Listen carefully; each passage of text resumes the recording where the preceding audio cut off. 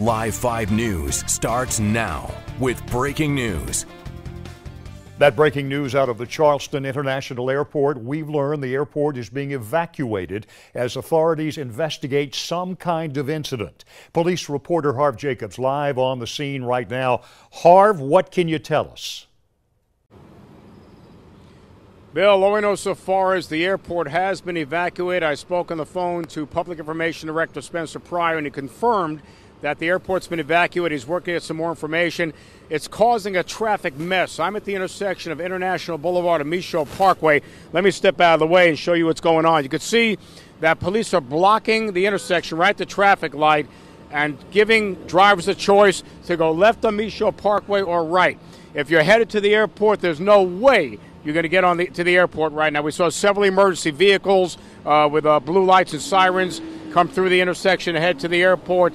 But right now, you cannot get to the airport. If you have a loved one flying in this afternoon on the next flight, you probably should call the airline to find out the status because you're not going to get anywhere near the airport to pick them up. There is some traffic coming the other way.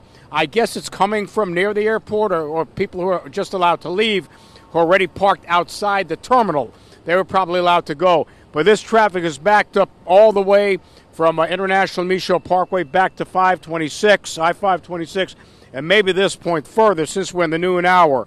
So, Bill, once again, all we know is so far there's been the evacuation. Have we shown the pictures yet that the viewers sent us? Can we put those up, Allison? We did get pictures sent to us from viewers, and in these pictures you can see people huddled outside the terminal wearing masks, and I'm sure they're wondering what the heck's going on. The viewers we have heard from told us that they have been evacuated, and they want to know why. They didn't know. They're asking us, and we're still waiting to get some more information from airport authorities here. But I can tell you right now, for the time being, stay away from Charleston International Airport. The traffic's a mess, and there's no way you're going to get onto the airport property. Bill?